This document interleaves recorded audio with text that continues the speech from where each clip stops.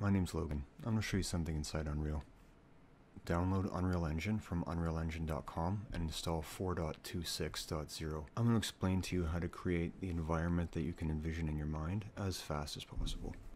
Create a new blank project file or open up another project file that you've already created. In this case, I have a file called test_426. Once you're inside the new project, create a new blank level with absolutely nothing in it. Under Window, scroll down and open up the Environment Light Mixer. At the far left, you see a box that says Minimal. This has 3 categories of drop-downs for varying degrees of amount of information you want presented. Click on each of the elements to bring them into your world. Skylight, atmospheric light, second atmospheric light, sky atmosphere, and volumetric clouds. I like to use the normal plus advanced display of the settings so I can just see that everything I have to work with.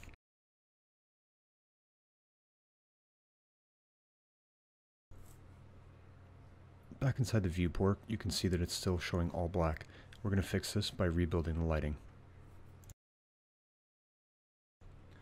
With the lighting rebuilt, the next step is to add a landscape. Hop over to Modes, select Landscape, and in this example, I'm importing a height map that I created using World Creator. The landscape comes in looking black and very shiny. We're going to apply one of Joe Garth's Brushify assets. In the Paint section of the Landscape tool, you can see that there's a handful of various types of shaders to apply. First tried the desert, but I think I'm going to switch over to dunes. I'm taking a look around and just seeing if there's any kind of a vantage point that I want to use to start building the scene or dialing in lighting. I'm going to click on my directional lights and I'm going to zero out the rotation and line up my suns and just figure out where I'd like them to be. I don't really want to go for a completely photorealistic world, so I'm using 2 suns. I'm renaming my directional lights to Sun 01 and Sun 02. You can also rename things by clicking on them and hitting F2.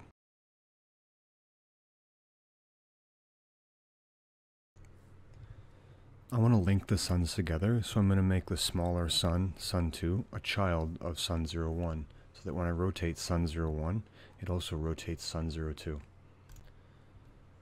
By default, directional light intensity comes in at 10, and this is way too high.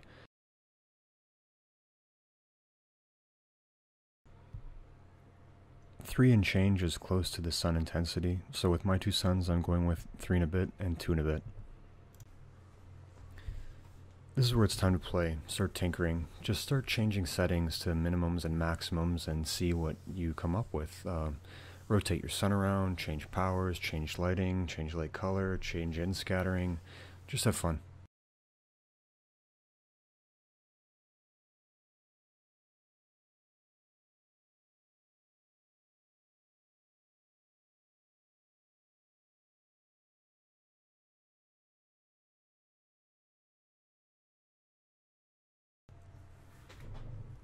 In this sandy world, I want one sun to be kind of more of an orange, pinky red, and the alternate sun I want it to be a smaller, light blue.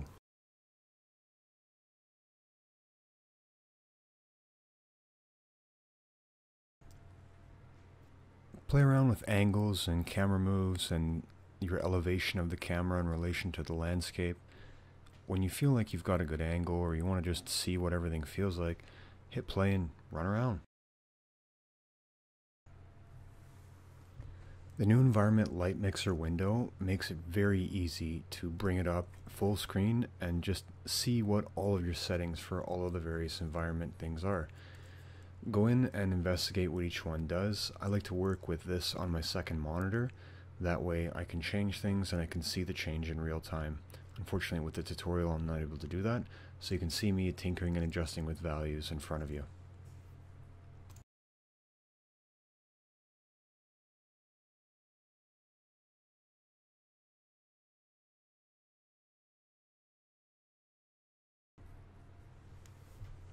I'm digging this kind of vanilla sky, half fire, pink sky look, so I think I'm going to explore this further.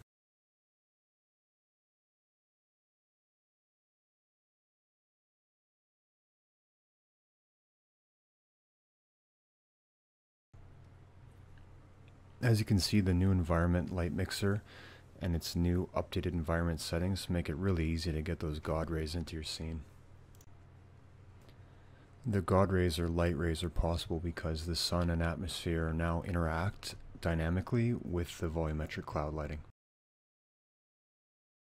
I'm back inside the environment light mixer, just dialing in some numbers, generally messing around, not knowing what I'm doing. I like the look of the lighting, so I want to bring in some assets and start building out a little scene.